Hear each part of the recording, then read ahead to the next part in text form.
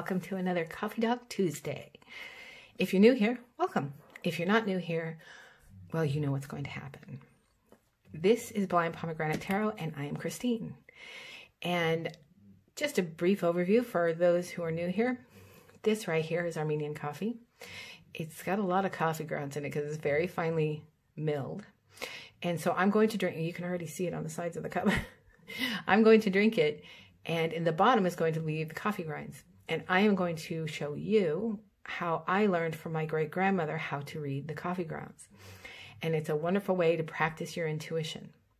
So, having said that, today we are talking about, well, I'm going to share with you the fact that I am legally blind, visually impaired, and am going blind. You can see in the background here, this is my cane. I call him Sticky. Yeah, I need a better name for that. But that's what I call it. If you have a better name for me, comment down below. Let me know. Probably my cane would appreciate it. And I'm going to talk to you about how my vision impairment has affected my abilities of my other senses, including my quote-unquote sixth sense, but also how it has influenced my regular senses, my hearing, my taste, my smell, my touch, those kind of senses, and how I believe it has helped me to grow my intuitive or my sixth sense. And then we will discuss maybe how you can do the same, because I had the experience of going through it, and I think it's something that can help you a great deal. And that's what we're here for on Coffee Talk Tuesday. So what I'm going to do right now is, well, actually, let me explain first. What I have is something called retinitis pigmentosa. That was a big word to learn when I was 8 years old. And it's genetic, it's degenerative, and there is no current treatment or cure for it. Now, like I said, I've known about this my whole life, and so it's always something that I've lived with. I have never in my life and will never in my life utter the words, why me? Because this is how I was made. This was my purpose, to come here, to come back, and this was my purpose. So, I have learned a lot. Some things that I have learned, maybe I would have never known had I not been going blind. Maybe I would have never been as attuned to had I not been going blind. How to appreciate things in a different way that most people don't ever get a chance to see or witness or feel. And for me, that's a blessing. So I am going to show you guys, I'm going to insert it here in just a second. And while you guys watch a little short video about how what I see and what you see and how you can tell what I'm looking at, I'm going to drink my coffee, and I'm going to go ahead and start that now. Okay, so here's a picture of fall because, you know, who doesn't love fall? And so that's what you would see. And then the next image is going to be of what I see through my left eye and what I see through my right eye. And you can tell that in my right eye is much, much worse. I'm almost completely blind in my right eye. But additionally, I have some very large floaters in both eyes, but especially in my right eye. There it is. And in my right eye, I'm almost completely blind. Surgery is an option to take the floaters out, but the risk is too high of losing what little bit I have left, so I don't do it. But you get the idea, sort of, what I can see and what I can't. So I hope that helps. And we're back. So I hope that helped you to understand what I say when I say that I have visual impairment and what I actually see. So that just helps you to understand me a little bit better, so that when I say, oh, hang with me, guys, I'm having a difficult time reading this, there's not enough light, you'll understand why. Now, let me add this in. This box back here, this is my intuitive box. Inside this box are channeled messages that I have gotten from Spirit as I've meditated. It's packed full of little messages, and so I call it my intuitive box. So normally at the end of these discussions, we would pull an oracle card or message from the universe card, something like that. But today I'm going to pull some stuff from my intuitive box, because that's what we're talking about today. So let me run through how I have, changed through time with my vision change, how my other senses have changed over time. Now, this is something I was born with. I'm clairvoyant, which means I am an empath and a medium. I have some psychic abilities, but that kind of filters in just because, well, it happens when you have abilities anyway. But what I noticed over time was, well, the first thing I noticed is my sense of hearing. Okay, so I am also clairaudient, clairsentient. And so my sense of hearing, even as a child, was sort of like off the scales. Good. You know, it was kind of like they were giving me that to substitute for the bad vision. Okay. And so that's always been very, very in tune to me. Now, of course, clairaudient means, you're not necessarily listening with your ears, but sometimes you can. But as time went on and I started to lose my vision more and more, I noticed my sense of smell increase. And I thought, well, I can smell this and I can smell that. And why is that scent never bothered me before, but now I can smell it like it's just piles of it, And then my sense of touch has really heightened. So when I can feel things, how do I put it? I'm much more tactile now. I don't know. I'm much more sensitive to touch than I ever was before. Even handshakes or someone touching you on the shoulder, that kind of thing. Skin's much more sensitive now than it ever was before. And then my sense of taste, I think, is kind of related, of course, to smell, right? And so I think that has kind of grown as my sense of smell has grown. And so as my vision has deteriorated, all of my other senses, including my sixth sense, has increased as well. And so, and I think if I had to say, well, why have I become more, why have my clairvoyant and intuitive abilities grown so much towards where I'm at now? I won't tell you my age. And I think it's because I'm dependent on it more. My vision goes away, my hearing improves, my sense of smell improves, and my sense of touch improves. And why? Because I'm dependent on it more. So I think I am more dependent on my intuition than I ever was before. Although, of course, I was born with this, and I've always talked to spirit ever since I was very, very little. I've talked about that before in other Coffee Talk Tuesdays, so we won't review that again. But I think that this is an ability, that this is something that you can use yourself, even though I know I have some friends on here who are also legally blind. But if you have all of your senses, right, your regular five senses, right, your sight, your hearing, your smell, your taste, your touch, maybe to improve your intuition, right, your intuitive abilities, much like I have over the years, because I was sort of pushed in that direction because of my vision loss, that it's something that you can practice as well to improve your intuition. And you can do that in little ways, okay? I'm not saying walk around with your eyes closed, okay? That it hurts to walk into walls and fall off curbs, trust me, I know. So what I would suggest, though, is maybe step outside and listen to what you hear with your eyes open, okay? Then sit for a few minutes with your eyes closed and see if you notice something you hadn't noticed before. Oh, I didn't notice that person over there was talking, or I didn't notice that bird that was singing. And listen closely to what's around you by using your sense of hearing. Then use your sense of smell. Well, what am I smelling? Can I smell the grass? Can I smell the trees? Can I smell a skunk came by here about an hour ago? All of those things. Those things may be things that you don't notice.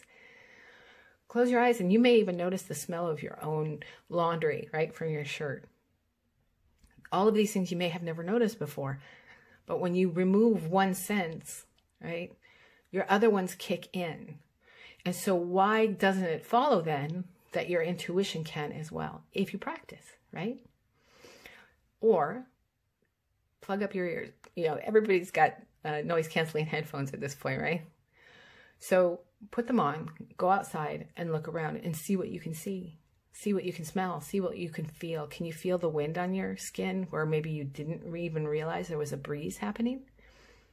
It's those little things, right, that when we become more in tune to those little things, we become more in tune to the nuances of our intuition. And then, right, we can help to grow it.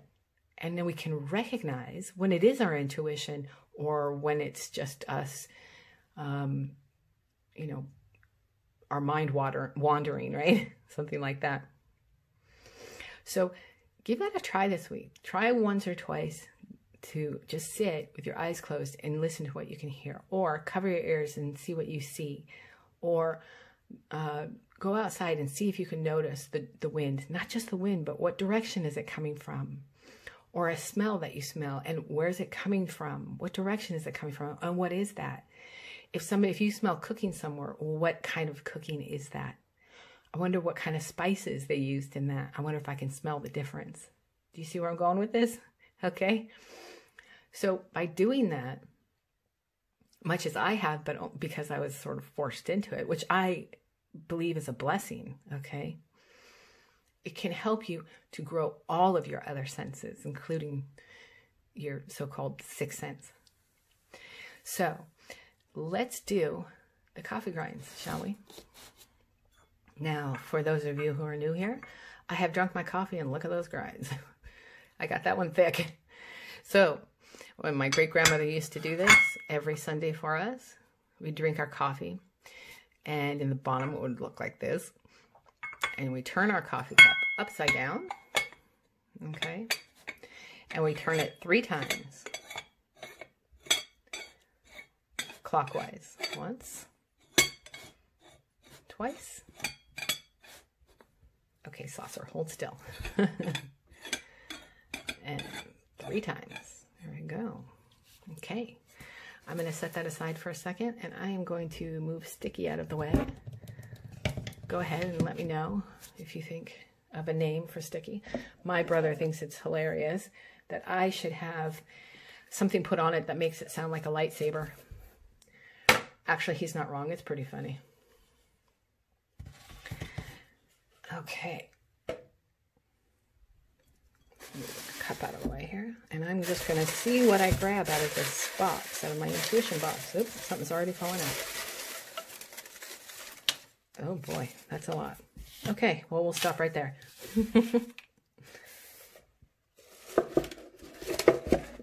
Okay, we'll put that aside. Uh-oh, is there something back there I missed? Okay. Okay. Let's see what we have to say here today. Okay, I have to bring it to the front of me. Remember we talked about how, I have a vision impairment.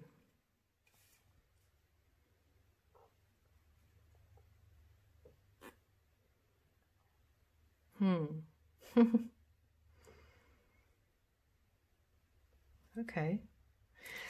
This one says, can you see it? It says, what are your thoughts telling you? Maybe you can't read my writing. It is kind of chicken scratch.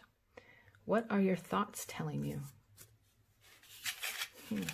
Interesting.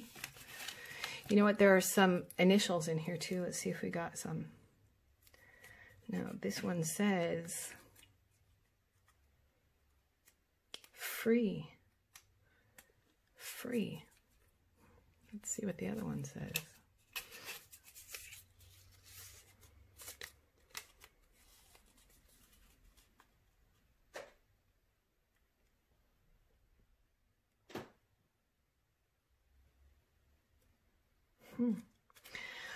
Go forth, learn. Go forth, learn. Now, these were channeled at different times, but that's interesting. What are your thoughts telling you? Go forth, learn, and free. Interesting. Well, let's see what the coffee grinds say. Maybe that's telling us something. Let's practice our intuition. What do you say?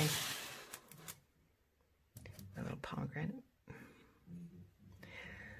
Okay, so what I'm going to do is I'm going to turn this cup over. You're going to look at it and you're going to tell me what the first thing that pops into your head is. Don't overthink it. Don't question it. Whatever it is that comes to you is correct. Okay? This is how you're going to practice your intuition and trust yourself. That's the most important part, is trusting yourself. So before I turn it over and before we start to focus on the grounds, what I like to do and what I ask you guys to do every week is you're going to put your feet flat on the floor so you are rooted to the earth. You're going to take your hands with your palms up in your lap so that you are connected to the universe. We're going to close our eyes and we're going to take a deep breath in for 5. We're going to hold it for 2. And we're going to shoot it out our mouth for 3, like blowing through a straw. And what that's going to do is it's going to push out the energy so that you can receive in new. Okay? So we'll go ahead and start now. Ready? And go.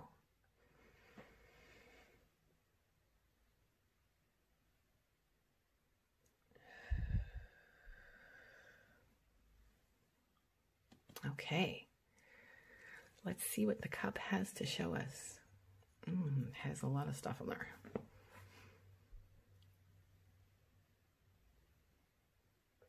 So go with the first thing that comes to your mind. You don't necessarily have to look at it and go, that looks like a bunny. You know what I mean? It's really, what is that image saying to you? What does that mean to you?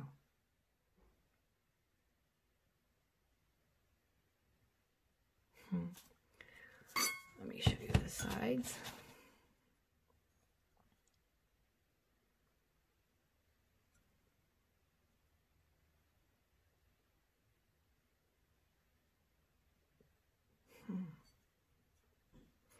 So what I will do later is I will, because I don't want to influence you about what I'm seeing, I will put it in the comments later. And if you put it in the comments, then we can discuss what you're seeing. I love to see it because everybody's a little bit different. And that's amazing to me. So practice this week, you know, go out. If you want to, make yourself some Armenian coffee if you're up for it. Because that's a strong cup of coffee, ain't gonna lie. And tell me what you see. And tell me what you've heard this week. If you go and you try using your other senses this week. And see if doing that helps you with your intuition. Yeah, helps you to grow your intuition. When you become more connected to your other senses, we have them for a reason, right? When you become more connected with your other senses, is that amplifying your sixth sense or your intuitive sense for you? I'd like to know how that works out for you guys.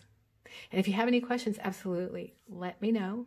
I'll put some links down below as well to some meditations that I like to use, help you to connect with your spirit guides, with the universe, with our higher selves.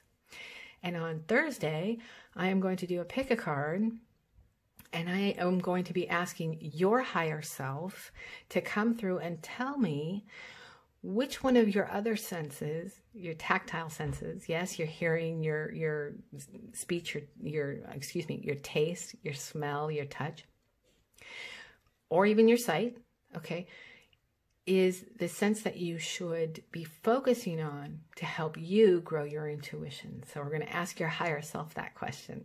I think that's going to be really cool. I'm looking forward to that one. And I will see you guys on Thursday. Thanks so much for joining me, and I'll talk to you later. Bye.